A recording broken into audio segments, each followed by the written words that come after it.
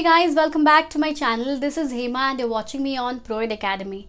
In my last video, I have spoken about important preparation tips and strategies to crack NEET 2020 easily.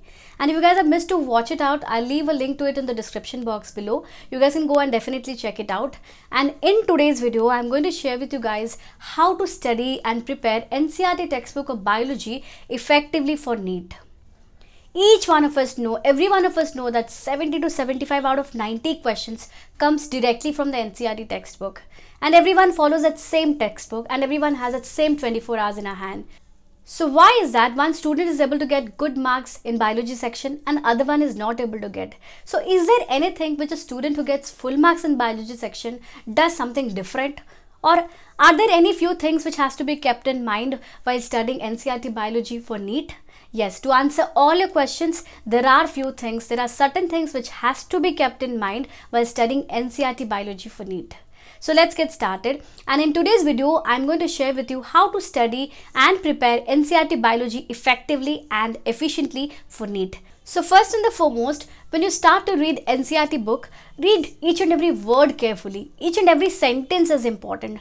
Try to understand the meaning of it and then try to remember it. Don't just focus on mugging everything blindly, because you have to understand the concepts well, because many conceptual based questions are asked in biology. When you're reading something and when you're not able to remember something, make sure that you make notes in the form of small sticky notes or notes in the form of flowcharts will help you to remember things very easily. And the next important thing is read each and every sentence carefully, each and every word carefully. Each and every sentence is important. Never miss out on anything, because you never know that any sentence can be asked in the form of a question. And when you're reading something, make sure that you underline and highlight the important things with the help of a colored marker, because it will help you to seek your attention, and especially during the time of revision, it will be very easy for you to read the underlined and highlighted things from the textbook. And focus on the sentences with except. For example, let's say all living organisms except so and so. So that except so and so can be asked in the form of a question. So these kind of things are very, very important when you're reading the NCERT textbook.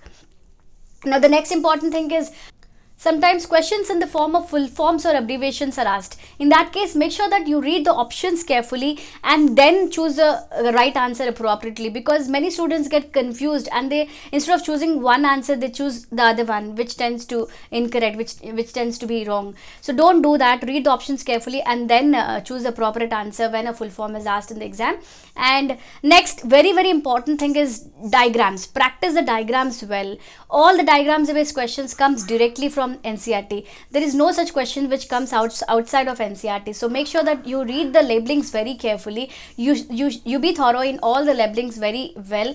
And then smallest to smallest thing which is mentioned below the diagram is equally important. Never miss out on it, because the thing which is mentioned below the diagram also is asked sometimes in the exam. So never miss out on that. And one more important thing is last lines or last paragraph or conclusion of the chapter is very important. Most of the students just ignore reading the last paragraph or the last lines of the chapter. Never do that. Never skip that part, because sometimes questions are asked from that last paragraph or last lines as well. So never ever ignore and go to the next chapter. Do not do that. We all know that the syllabus is vast and you have to remember each and everything whatever you have studied well.